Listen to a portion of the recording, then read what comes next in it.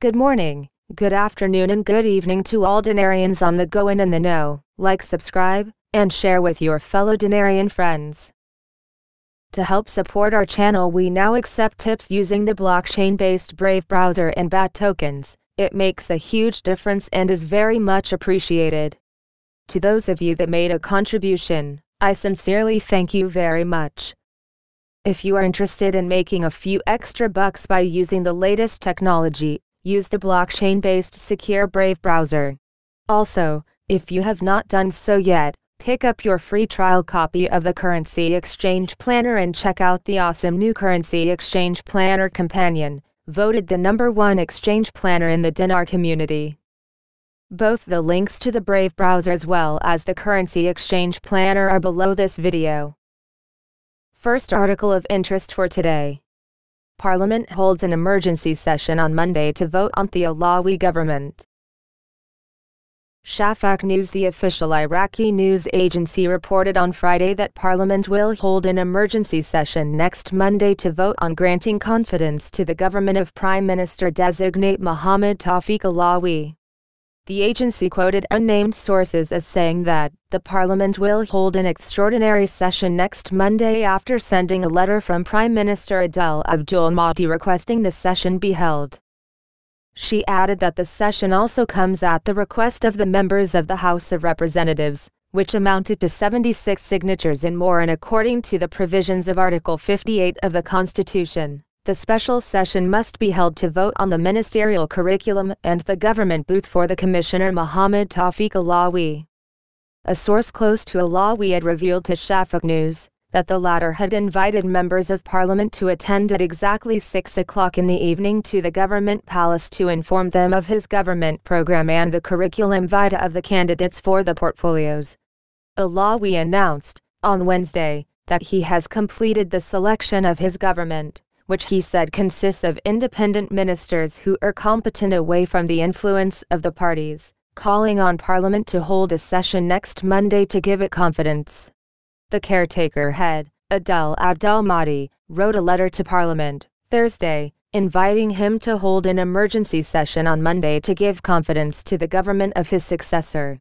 However, passing the government will not be easy, given that Alawi did not reach understandings with the delegation of the Kurdistan region, as well as prominent Sunni powers as well as Christians regarding his prospective government.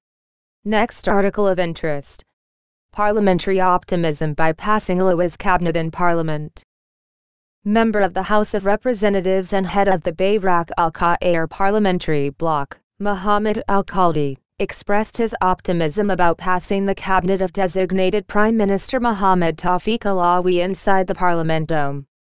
Al-Khaldi said in a press statement that IRAQI followed. About 76 deputies asked the presidency of the Parliament to hold a session on Monday, while the number required to hold a session is 50, noting that there is more than one mechanism for holding the extraordinary session. Al-Khaldi said, "It is expected that the required number will be reached for the session to take place," noting that he is optimistic about the possibility of passing the government by a majority. Next article of interest. Source: Ministers control major contracts and prevent the entry of solid companies into Iraq. An official source in the Governmental Integrity Commission tasked with pursuing corruption revealed that there are ministers who control major contracts and prevent the entry of solid companies into Iraq.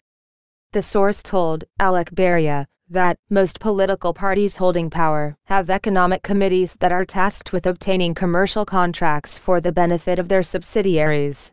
He added, "Every party minister has a group of companies that get major contracts, which usually do not perform service work and have no experience in the field of business, but they prevent the entry of solid companies to compete with them." After 17 years of successive governments, Iraq, which is floating on seas of oil, still lacks basic services such as electricity and clean water, along with a near collapse in the health and education systems. Alawi pledged in his first speech after the commissioning to work to inventory the economic committees of the political factions as part of his government program, which was considered by observers as a major challenge difficult to achieve. Next article of interest. Trade proposes to hold the Baghdad exhibition in April after it was postponed due to the demonstrations. The Ministry of Commerce revealed a proposal to set up the Baghdad International Fair in its new session next April, after it was scheduled for last October and was postponed due to the demonstrations. The ministry spokesman, Mohammed Hanoun, said in a press statement, "The ministry has resumed its activities regarding the establishment of specialized exhibitions and the Baghdad International Fair, pointing out that there is a proposal to establish the Baghdad International Fair in its new session next April." He added, "After the stability of the security situation, the Ministry of Commerce started its first activity, which will start with the establishment of the International Book Fair next month in the Baghdad Fair, under the auspices of the Prime Minister."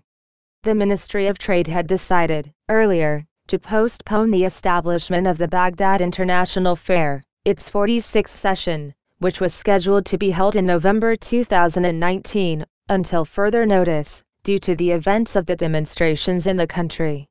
Next article of interest. China intensifies pursuit of de-dollarization with digital currency. Earlier this week, we covered the Federal Reserve's pursuit of a central bank digital currency, CBDC, based on the blockchain and dubbed FedCoin. It turns out that China is also pursuing its own version of a CBDC, and while the consequences of such a move for Americans would be very different than those of a FedCoin, they have the potential to be even more dire. What's more, Beijing could be even closer to implementation than the Fed is. Violet Verda, a senior research fellow at Oxford, was quoted on Quartz explaining a few advantages, to China, of its version. A CBDC could have several advantages from a central bank's perspective. One is winning back more direct control over money supply, to use as a monetary policy lever. In a CBDC system, the central bank could bypass banks and influence consumers directly. According to an article on Ledger Insights, one key difference between FedCoin and China's CBDC is that the latter isn't likely to be based on blockchain technology. Therefore, it wouldn't be a true cryptocurrency like the planned FedCoin. Instead, it will have a two-tier structure involving the central bank issuing the currency to banks or institutions, with these banks circulating the currency amongst their customers. And the digital cash will be 100% backed by central bank deposits from commercial banks and institutions. The same article goes on to highlight that China has been pursuing their digital currency since 2014, and there are 996 staff at the Digital Money Institute.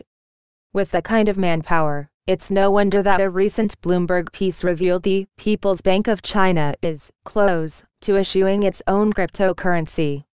The Bloomberg article doesn't share a specific timeline, but Wang Jin at the People's Bank of China offered a hint of clarification on Regulation Asia, stating, "A digital currency issued by the central bank can improve the efficiency of monetary policy and help to optimize the payment system. We had an early start, but lots of work is needed to consolidate our lead.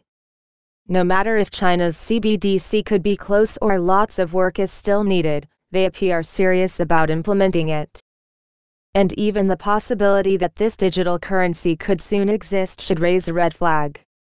That's because China's effort to create a CBDC is really part of an overall strategy of de-dollarization. Another way for China to put a dent in the US dollar's hegemony. According to a recent 5-minute forecast from Agora Financial, China's central bank has filed more than 80 patents as part of the push to create a digital currency. The patents include proposals related to the issuance and supply of a central bank digital currency, a system for interbank settlements that uses the currency, and the integration of digital currency wallets into existing retail bank accounts. Sure seems like China could be creating an alternative to the US dollar for transactions. And this isn't the first time they've pursued alternate economic channels for trade with the goal in mind. Jim Rickards has even suggested that countries like China may be building toward a gold-backed digital currency, which would make their currency an even stronger competitor to the US dollar, if it came to fruition. Thankfully, according to Rickards, China hasn't yet amassed enough gold to reach strategic parity with the US dollar, so at this time they may be unable to implement a gold-backed digital currency. But in spite of that, China appears to be closer to introducing a digital currency than we might think.